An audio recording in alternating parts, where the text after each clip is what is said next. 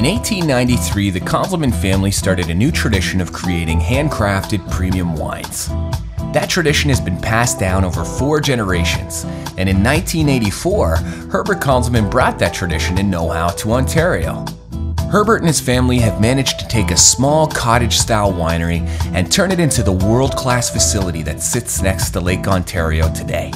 It's still 100% family-owned and operated, and with its list of international accolades and notoriety, it has become one of Niagara's most influential vineyards and winemaking facilities, offering daily wine tastings, tours, group events, weddings, and some of the most helpful and knowledgeable staff in Ontario's wine country.